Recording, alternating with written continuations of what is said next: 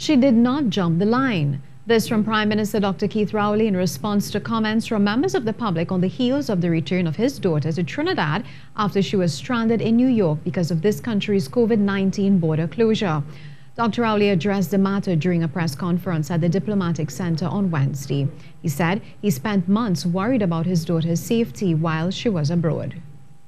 I'm a father of a daughter who lives in New York, in the middle of New York, when New York was the center of the worst of COVID.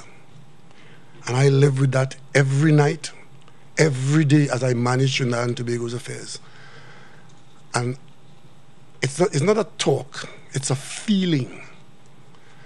And I'm insulted at this stage for some nameless, faceless social media creature to be causing you to be talking to me about my daughter getting to the head of the line. The Prime Minister added his daughter waited like everyone else on her turn to come home. No, it wasn't the head of the line. It was the end of the iguana tail. She came home on the last flight that could have brought her home in time for Christmas. No favors, didn't jump any queue, desperately wanted to come home to her family during the year and had to stay right there. And I watched the numbers.